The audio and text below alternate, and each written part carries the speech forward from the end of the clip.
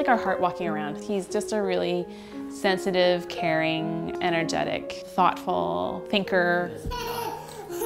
If you see Jaden today, you wouldn't believe that more than 2.5 years ago he was born with a hole in his heart. We had Jaden in September of 2010, and before we left the hospital, a pediatrician did a physical exam and found that there was a murmur, and he said, you know, most of the time it's not anything terrible, but we're just going to check it out. And like most first-time parents, the Nakamotos were ecstatic to welcome their new addition, but they learned that his condition was more severe than they first thought.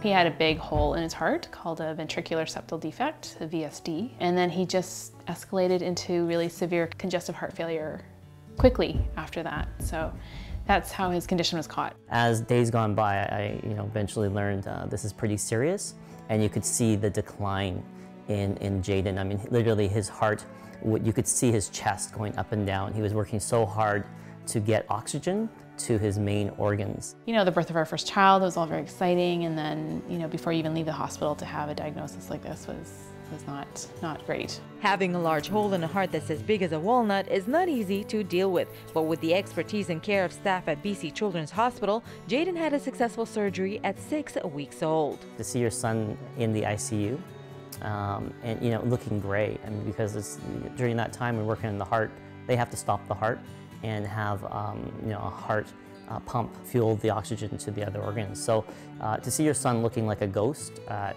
6 weeks old was scary. The specialists were incredible. We call them the dream team because we just really feel like we had the best of the best in every area that Jaden needed in terms of services. Part of Jaden's valve was also damaged, and doctors said that he'd have to go for another surgery at some point when he gets stronger. A few months later, it all changed. I think it was 5 or 6 months into his recovery that we met with the cardiologist and his team, and he literally came back and said, don't have a full explanation, but in Jaden's case, his heart is functioning just as it should be at 6 months. And that valve is nothing for you to be concerned of, and I don't see us having to foresee a future surgery. I'm reminded all the time of how far he's come and how much he's grown and how he's flourished and how he just has this opportunity to grow up and, do all these amazing things because of the care that we had. Jaden's heart is stronger than ever, and thanks to the efforts of doctors and nurses at BC Children's Hospital, Jaden can grow up to be whatever he dreams to be.